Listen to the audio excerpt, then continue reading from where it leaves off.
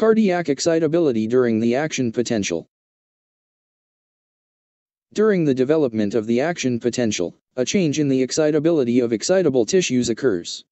These changes are of a phase nature.